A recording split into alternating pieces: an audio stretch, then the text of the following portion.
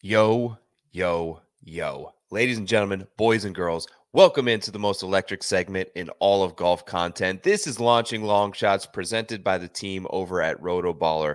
My name is Joe Idone. At Tour Picks is where you can find me and all of my content on Twitter. At RotoBaller PGA is where you can find all the great content from an entire team of Avengers that we have over there producing high quality stuff each and every week. The Stat Buffet from Model Maniac, the DFS Wizard, spreadsheets galore from Spencer, Joe Nicely's Core 4, all the stuff. We've got Matt Miller. We've got people covering Live Mayakoba this week. There is no better time than now to get in and join and be a part of the RotoBaller movement and team. The promo code active right now is the most ridiculous one in the entire industry. It's new, NEW. Type that in when you sign up. It gets your weekly down to under $5 a week, $5 a week for everything, access to all the tools, access to the most in-depth stats in the industry, access to this video and the market movers piece that will be out tomorrow for AT&T Pebble Beach. It is the best deal around. I urge you to go join. Use that promo code NOON. Come be a part of the team. Okay.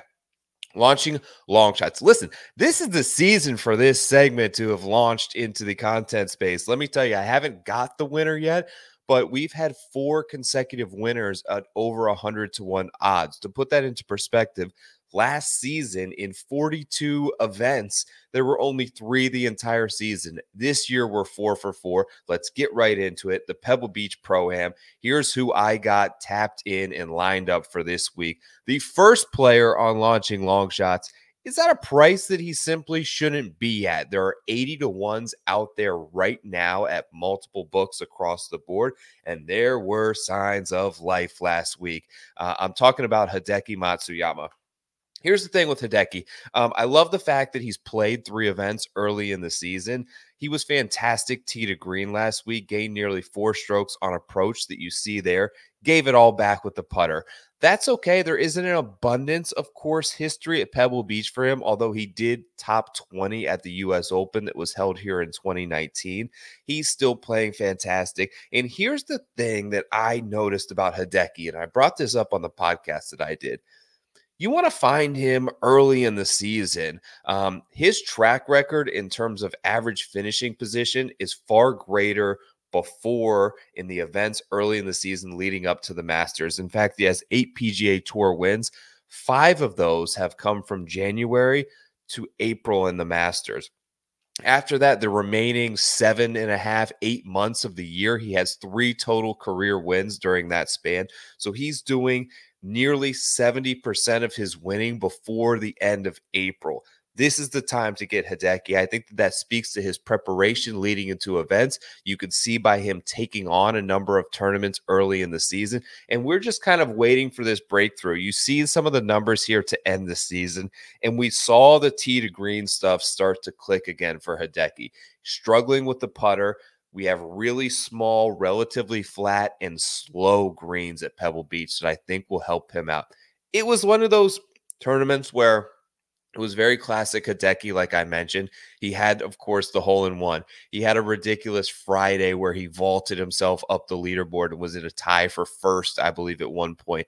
Then it came basically all the way back down to even par before birdieing 5, I believe, of his final 7 holes on the back 9 of Sunday to get himself into that T13 finish. If he can avoid the bogey stretches that seem to plague him for 9 holes throughout his rounds, I think he sets up really nice at Pebble. And the fact of the matter is, it's just a great number. Like, you look at these guys at 80-1, and you have Bo Hostler, you have Eric Cole. Neither of them win. Adam Scott hasn't won him forever. Keegan Bradley wins very rarely. Sahith has 1 win in his career. Hideki, 8 PGA Tour wins. The caliber of player and ball striker that he is hard to match. Okay.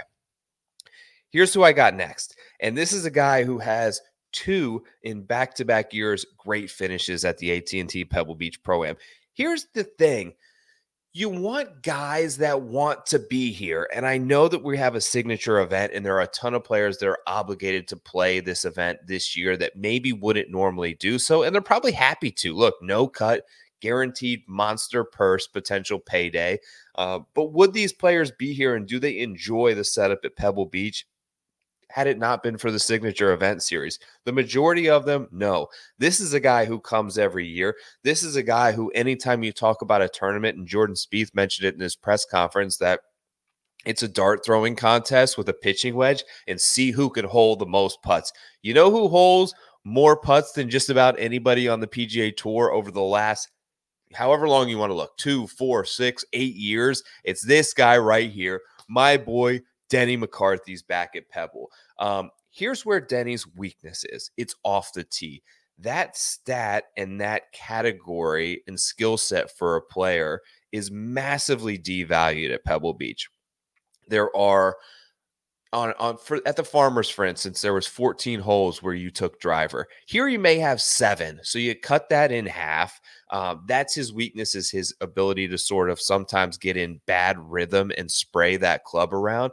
You're going to have a ton of holes where you can club down and just hit the fairway. It's so short that it can be a dart throwing competition. You look at the other short coastal courses, some of them that he's played, even going back a few months to the RSM Classic, there's a T5. He's played really well in Bermuda over the years. These are spots where you want Denny McCarthy on short courses that have forgiving fairways that really are going to accentuate his ability to hit wedges and putt it well. Putted it awesome at the Sony.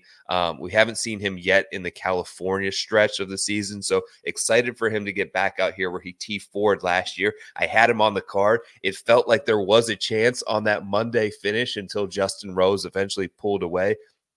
Denny's back. There are 100-to-1s out there. I've seen a couple 110s.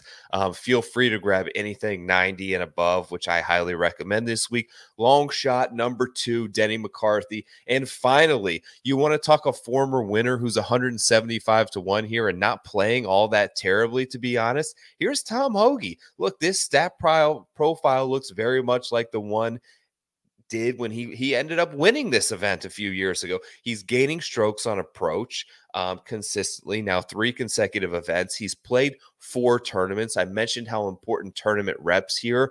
Of the last 6 winners, they have either played 2 or 3 events in the January leading up to AT&T Pebble Beach. You have to have tournament reps. I believe it's extremely important. The guys that did not play a lot in the fall and just played the Century and are in maybe a European Tour event and are coming here and hoping to capture this elevated and signature event purse, I don't think are set up best for success.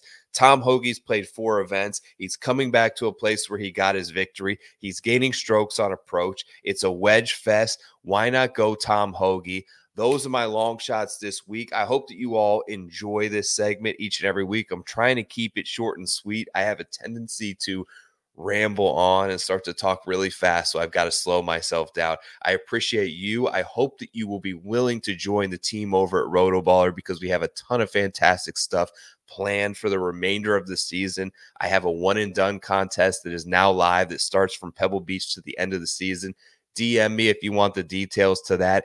At Tour Picks is the place you can find me on X. I'm Joe Idone. This is Launching Long Shots, the best segment for the best year to ever hit long shots in the PGA Tour history. 2024, it's on. I'll talk to you guys soon. Thanks for checking us out. We'll see you next week. Peace.